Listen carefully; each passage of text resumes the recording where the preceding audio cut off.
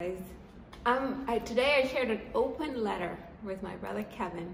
He was such a godsend to me last year. I mean, the advice he gave me is still in my head, guys.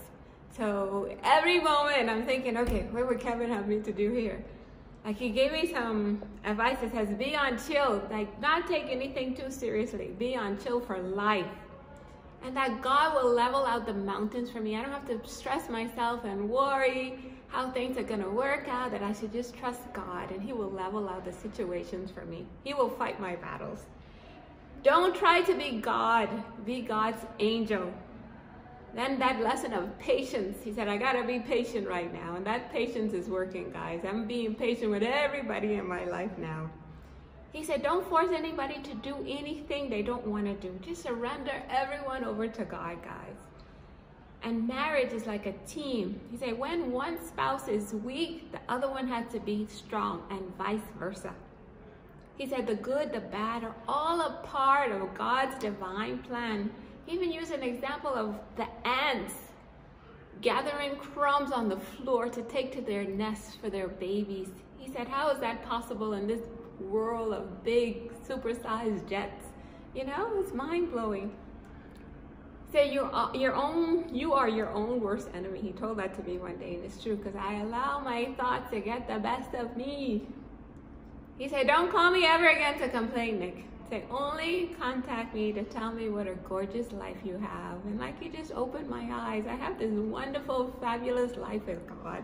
You know, like 99% gorgeous, 3% yuck. But guess what? He taught me, focus on that 97% gorgeous and live my best life with God. Nobody has a perfect life. And then he told me he wants me to work on being wise. This morning he said, Nick, women are too emotional. You guys have to be wiser, you know, and stop letting your emotions take control of you.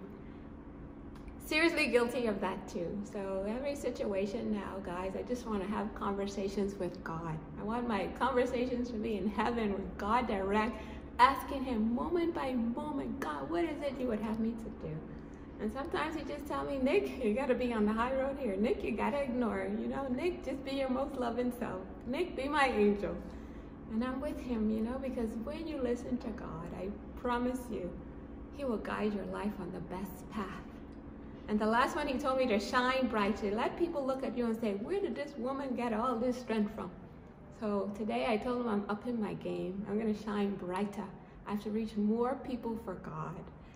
Yes, on Sunday, a lady I met, he said, everything that you do, your blog and blogs, so that's a seed.